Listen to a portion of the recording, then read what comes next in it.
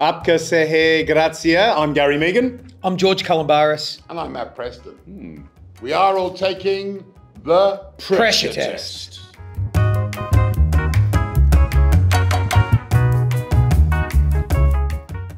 Oh, okay. I love that 1,000-layer paneer that Manish makes. So I think I'll make the paneer. I'll cut it up. You pick a flavour. Are we going to do that? I want to Layer it in. Can we have that? Can we also have some? Kasuri menthi. No. Well, I want some. Yeah, some kisri. Let's do that. Let's do kisri menthi because that's. Let's do some fresh methi as well. Some fresh fenugreek leaves in there. Love that. Now we need something for it to sit on. Only 4 ingredients. Yeah, it's okay. So we've got paneer. I've cut it up into 1,000 layers. We put in. Actually, I might put it in the paneer itself, and then we're going to grill it, and then we're going to pop it on something. What are we going to pop it on? Little grilled paneer. Anything interesting? What about like romesco but made? Ooh. So made with cashews and made with green chili. Great idea. And then we can incorporate the kasuri menthi in that as well, which would be fantastic. And we could use fresh menthe leaves as well. That'd be nice. Little stir fry of fresh menthe leaves. Yes, stir fry fresh menthe leaves. We're grilling that paneer on the Yeah, we're doing George's Indian romesco. That's right. And our 1,000-layer paneer. Or alternatively, we could do, because I do love it, I do love sweet and sour paneer, and I do also love a paneer 65. That take on chicken 65, but made with paneer instead of chicken. Let's make both, and we'll snack on the paneer 65. Yeah, Scallops. I just love a seared scallop with a really, ridiculously buttery mashed potato. But there's an Indian version of buttery mashed potato. I reckon scallops go pretty well with it. Scallops with curry butter sauce. Oh, curry butter sauce. For me, really good scallops sliced really thinly. This is in every restaurant in Australia at the moment, sliced really thinly. Some fresh local sea herbs, and then a little emulsion of oysters underneath. And I'm just thinking fish moile with my scallops. I just love that sauce from the moile and loads of scallops. Yeah, but curry leaves. Don't overcook the scallops. Little tadka. You got to put the. Oh no, seared roasted. So the sauce is separate, and then the scallops go on top. Yeah. Oh, we like macadamia. What about just make praline? Yeah, that's right. When you make bit of sea salt on top and toast them really well. But so on the menu, you've got macadamia nuts scordalia. Delicious. 2 ingredients. Water really beautiful. Water and macadamias. Which is beautiful. So smooth, creamy, delicious. And then what do you plonk on top of that? Spanakopita bites. Let's make a samosas. Or samosas. A samosa with macadamia nut cream, smashed. I love it. Almost like Raj Kachori, but with macadamia nut cream. Yeah. Or soak them, puree them, and use them in your korma. Can I go first? Can I go first? Because it's not really making anything, but I just love really kind of thick, soft bread with a ton of butter, biteable butter that starts to melt, and then you squidge the Vegemite on. It's not a dish, but it's so nice.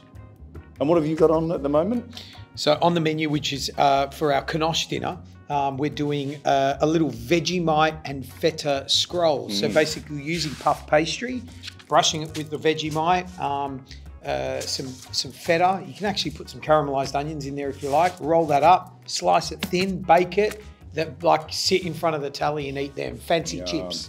Okay, I've got one, and this is fascinating because you don't know about. Nigella does this Anna Del Conte Vegemite pasta, which is a Marmite pasta, and it's always it's an English dish.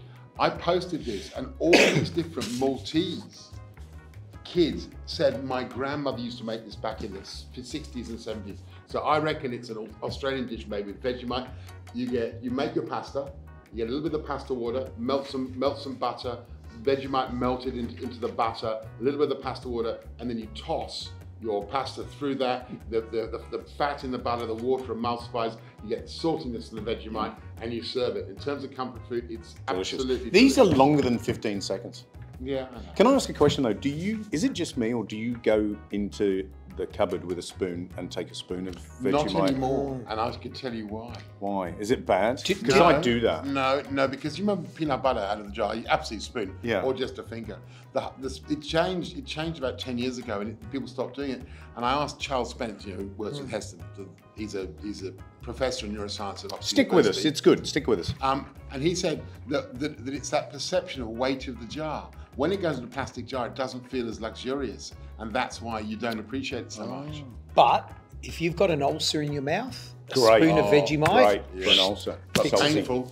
Painful, So I'm the yeah. only one that goes in with a spoon into the cupboard and takes spoonfuls of Vegemite then. No, I prefer the peanut butter or the Nutella. Peanut butter or what about some apricot Do you jam? double dip peanut butter and jam? Do you do that thing? Absolutely. Always. I like that. Peanut butter, apricot jam or mango chutney and peanut butter. Right. Oh! I reckon you can make a beautiful custard out of a proper chai with good amount of cardamom, black pepper, plenty of ginger, and you make that, a creme caramel type or Spanish flan, beautiful. Flan, yum. Caramel, jaggery caramel. Oof.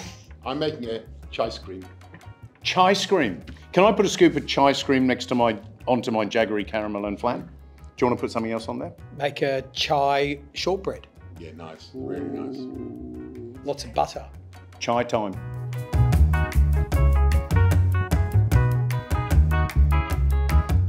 Oh, that's easy. Flour, butter, Clove. milk. But you should do a clouted onion, Clove which and is bay leaf. onion studded with cloves and a bay leaf. And a bay leaf. And in the milk. And pepper and salt. And then you remove it out of the milk. Oh, hollandaise. Start off with a sabayon, so it's got to have a hollandaise reduction, which is vinegar, white wine. You need aromatics in there, of course, a few peppercorns, maybe a bay leaf, sprig of thyme, reduce that down. Then you need your egg yolks, then you need your butter, and then you need lemon, and then technically you should put cayenne pepper in. This is like fan fiction, listening to Gary talking about French sauces. I could have this recorded. Do you know I and used to listen make it. every bloody day when I was on the veg section of the Connaught, we used to make 3 litres of hollandaise sauce and 1 litre of béarnaise sauce per service. That's a lot of egg yolks. That's a lot of eggs. Chimichurri. Chili, vinegar, oregano, parsley, then whatever green and other stuff you got. I like putting some really thinly sliced spring onion in there, but it's got to have a bit of heat. It's got to have a lot of vinegar. Capsicum, almonds, olive oil, garlic, bread. Yep, definitely. Salt. That's it. That's pretty much. Yeah. Yeah. I like smoky paprika. Oh, that's yeah. a nice Yeah, idea. nice that's a little nice addition. idea. Oh, Good my- old hummus. Okay, so We could argue about this one, couldn't we? Yeah. But number one, and this is something that we all saw when we were in Dubai filming with MasterChef, was the 2 ice cubes when you blend the hummus, because that one emulsifies the olive oil, also keeps the blender cool. That was really cool. Yeah. The tip that I loved was a tip from Yotta Makalengi, again, who was on MasterChef, and that was when you get your chickpeas and they're cooked, drain them, place them in a tea towel, rub them. Take the skins off. To take all the skins it's a off. pain in the bum. But I've worked out there's a really good way you do it now. What you do is you then throw that into a large pot of water, and all the skins float off when you rub them between your hands, and then you scoop that off with a sieve, and then you're left with clean chicken. I can't be bothered with that one. My thing is use a very neutral oil to make the hummus and dress with olive oil. Yeah. And also soak the chickpeas, cook the chickpeas, leave them in the water overnight, cool down, and use that water. Chickpea water. Yeah, which is super delicious. But don't forget, I love roasted cumin powder. That's like one of my go-tos. Little tiny bit of garlic, not too much. Yeah, not too Good much amount of garlic. lemon, and plenty of that olive oil at the end. And I think you've got to have a really good spoonful of tahini in there as well. Yeah, yeah. You know, I love the green harachana. You know, the harachana. You know, the green chickpea when it's in season. You make it exactly the same way. So delicious. But we don't get that. I'm not In Australia, it's ridiculous. We don't get it. You get it frozen in Indian groceries, but what you can do.